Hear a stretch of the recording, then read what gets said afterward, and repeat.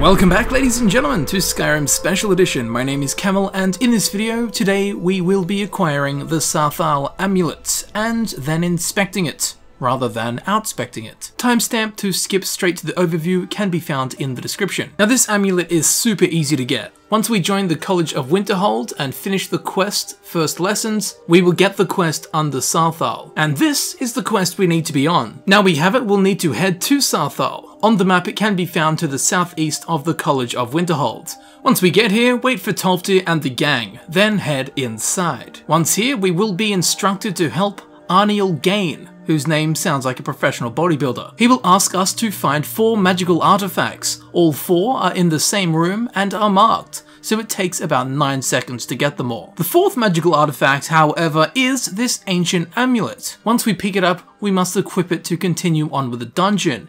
But this is as far as we go, as this ancient amulet is in fact the Saarthal Amulet. Okay, so the Saarthal Amulet. Its slot is of course the neck, its weight is 0.75, it has a value of 184, and its enchantment. Spells cost 3% less to cast. Now this is actually the only item in the game with the Fortify spells enchantment. The enchantments on the Archmage's robes and the diadem of the Savant are functionally identical, but use a different enchantment that fortifies all schools separately. Only the Fortify spells enchantment appears in the amulet's description. And while the Fortify spells effect name implies it affects all schools, this is actually not the case.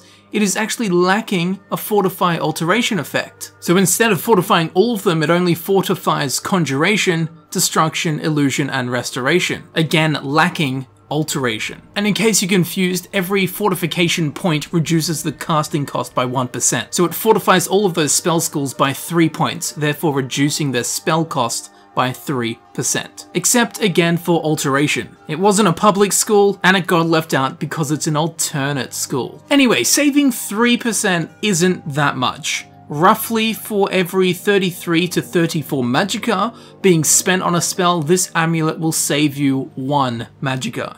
So you would have to cast a spell that costs 333 magicka to save just 10 magicka via this enchantment. And not even a master level spell costs over 300 magicka to cast, so getting any real value from this is not really going to happen. Although for a caster character starting out, this could be a good choice until you find a better necklace, which won't be hard. It's much better to wear an amulet that just simply fortifies your magicka pool. The difference will be 3 or 4 times more effective. So this probably won't find much use, but nonetheless it is unique and must be collected by collectors.